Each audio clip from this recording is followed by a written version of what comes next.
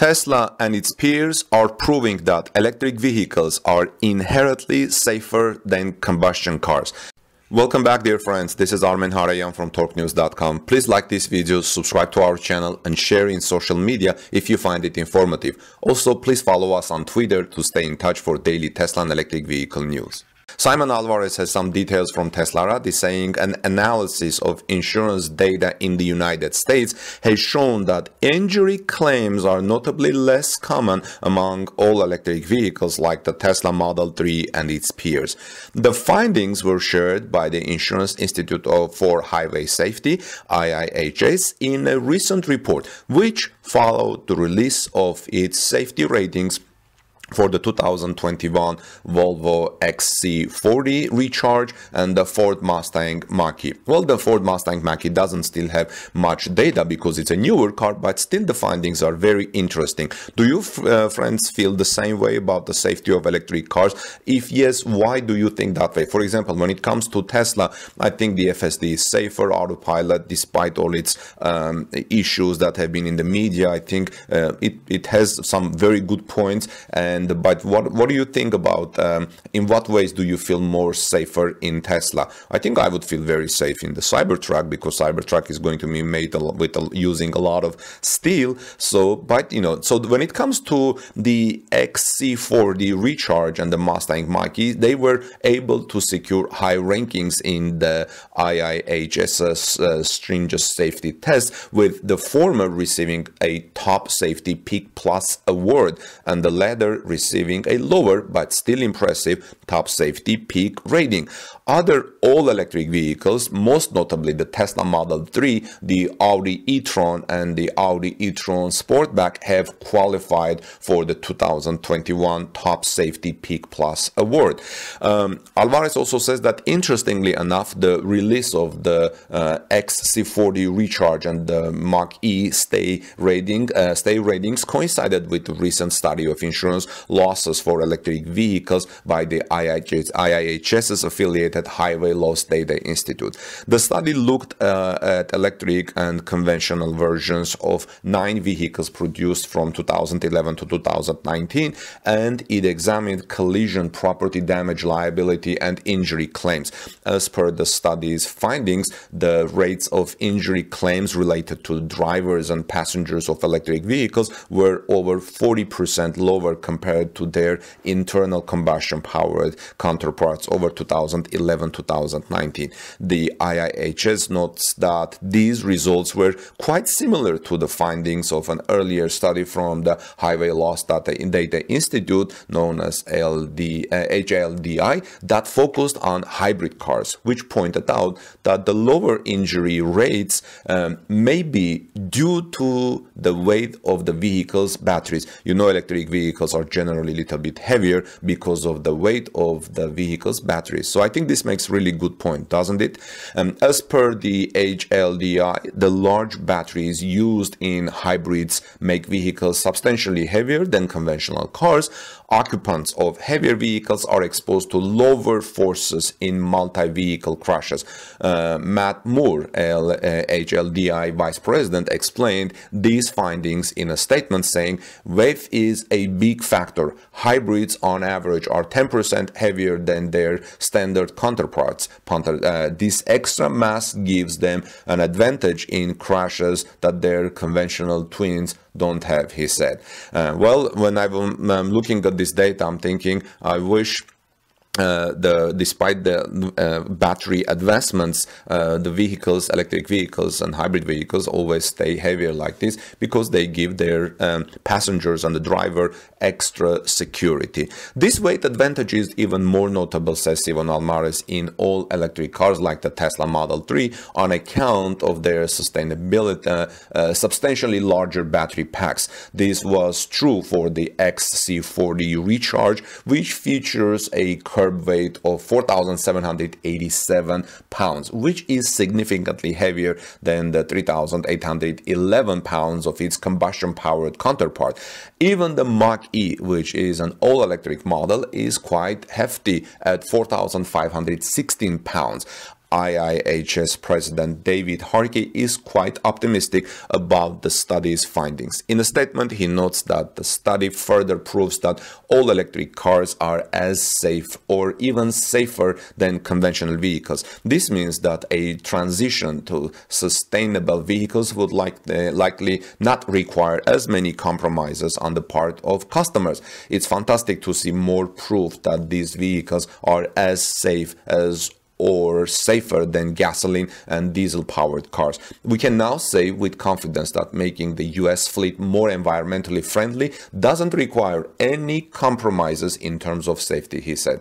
Well, I like this very much, friends, that heavy cars are safer, and this is going to add more to Tesla and other electric vehicles makers in terms of people looking at this. For example, I'm a father of 3 children. My older son is 18 years old, and I'm considering a car for him, and I'm definitely thinking an electric vehicle for him because of this one additional thing, because it's safer, in addition to other benefits that I've talked about before. Well, let me know what your thoughts are about Tesla and electric vehicle safeties in terms of higher weight, and we'll see the discussions in the comment section and participate.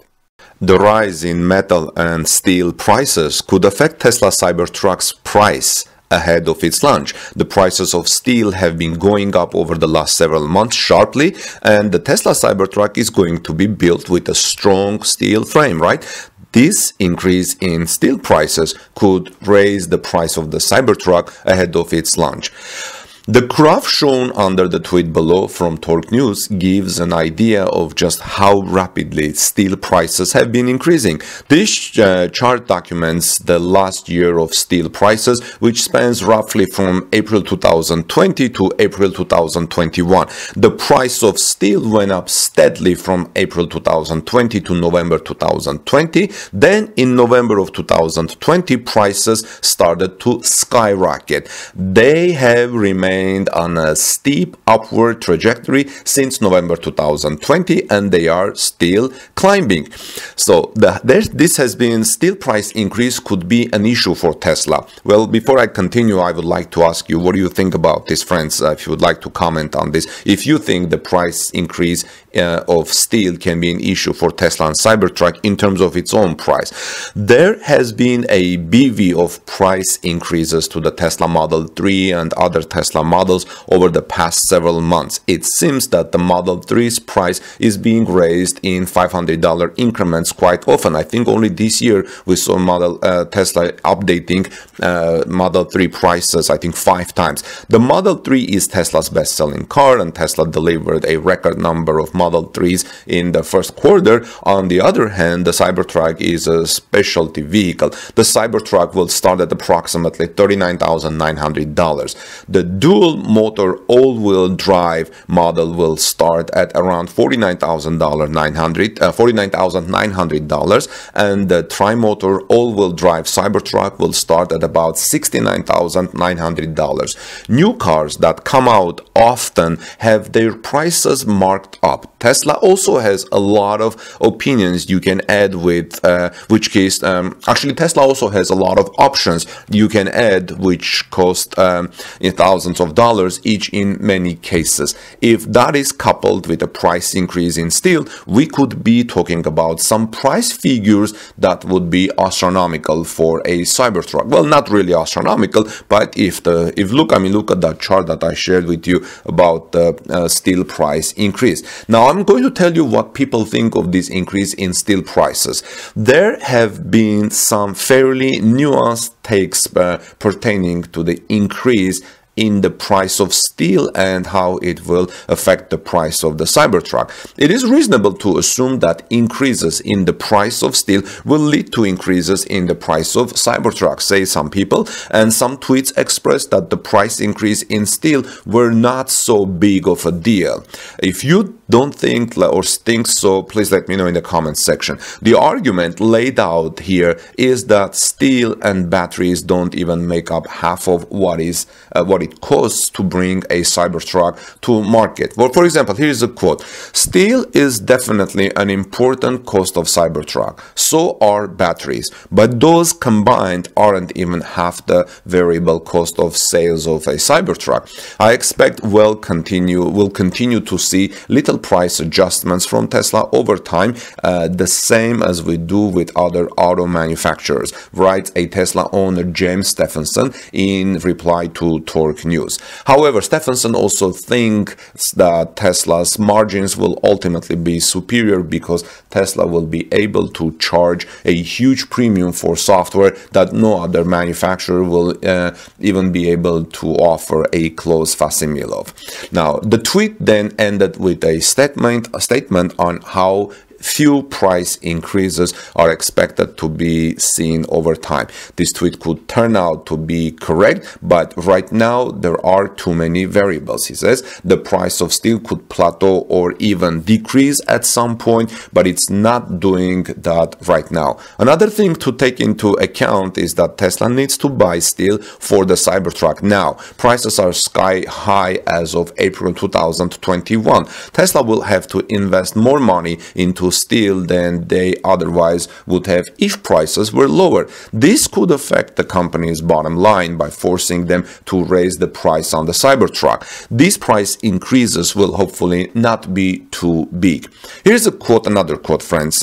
"Cars use highly specialized cold-rolled steel sheet, which is a much higher value-added steel product with a higher price. Its price fluctuations are much smaller and it is all made to order and sold under long-term supply contracts," writes a Twitter electric vehicle expert, JPR007. He says Cybertruck uses an even more specialized and much higher value-added stainless steel product with a higher cost, which we understand Tesla makes or has made to their own recipe and specifications and would therefore not typically even have a market price. So what is the future of the Cybertruck?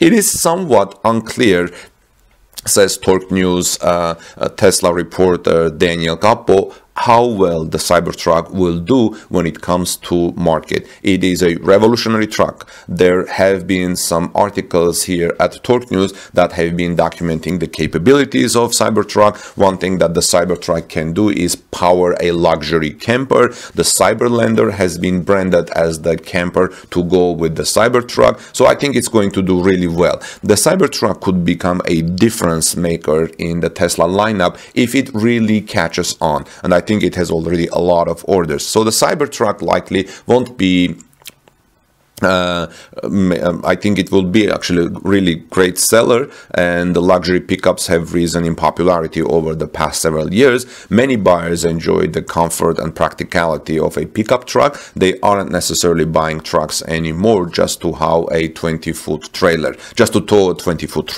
The Cybertruck will be a commuter car in addition to being an asset on the campsite. So what do you think, friends? Do you think the price increase in steel will cause issue in the rollout of the Cybertruck? Let us know in the comments and continue in the discussion below. Thanks for watching, dear friends. Please give us thumbs up if you found this report informative, subscribe to our channel and ring the bell so you don't miss my next news coverage. Let's continue the discussion in the comment section below, and also please follow us on Twitter for daily Tesla and EV breaking tweets. Have a great day, God bless you everyone, and peace be with all of you.